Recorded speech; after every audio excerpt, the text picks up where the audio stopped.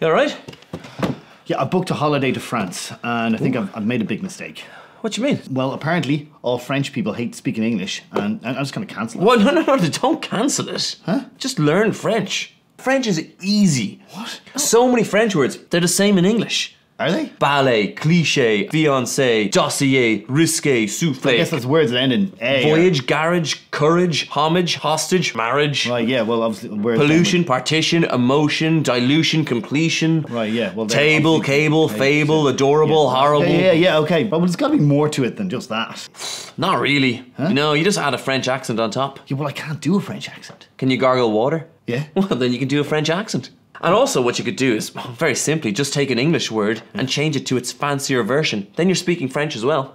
Fancier version? Yeah, so like, first, premiere. Expert, connoisseur. Type, genre. Right. Cake, gâteau. Corner shop. Boutique. Arse. Derriere. Brilliant, yeah. Just speak like a snob. Exactement.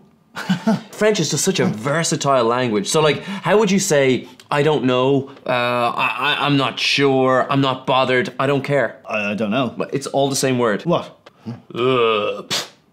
That's great. I know, that's isn't really it? good, yeah. That's Yeah. handy. You'll hear that a lot in France. There is just a couple of things you have to watch out for. A bras is actually an arm. Oh. Yeah, that got me in trouble. Right. And an affair is simply just a business matter and there's no need to inform your neighbour's wife.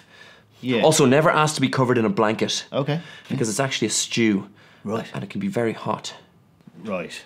Oh, did you know also, you know the French city of Nice? Yes. Lovely It's place. actually pronounced nice. What? Yeah, You're I know. joking The me. French people have been pranking the Nice. world for years. It's nice. Also, you're aware, obviously, that there's quite a long and complicated history between the French and the English. Yes. Yeah, so it's important when you're over there to remember always, yeah, to wear this.